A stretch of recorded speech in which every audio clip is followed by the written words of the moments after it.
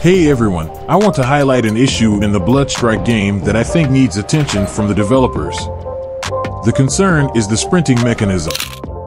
When I first started playing Bloodstrike, I found the sprinting mechanism quite challenging to get used to it. Unlike many other FPS games, Bloodstrike lacks the option to let you switch between toggle or hold the shift key for sprinting. This means that players are forced to use the toggle shift key sprinting method, which can be frustrating, especially for those who are used to playing with the hold shift key sprinting method in other games and just started playing Bloodstrike. However, you'll find a setting called auto sprint. This setting doesn't function as expected. Instead of enabling automatic sprinting, it only marginally increases walking speed, which doesn't align with its name. As a result, new players especially might struggle with the default sprinting mechanism.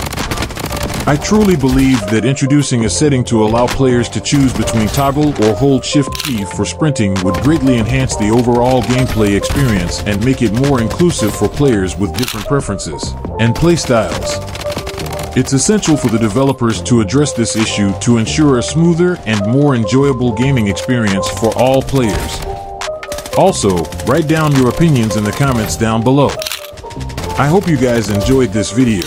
If you did, then make sure to like this video, subscribe, and press the bell, as this will help me a lot. I'll see you guys in the next one. Till then, keep grinding.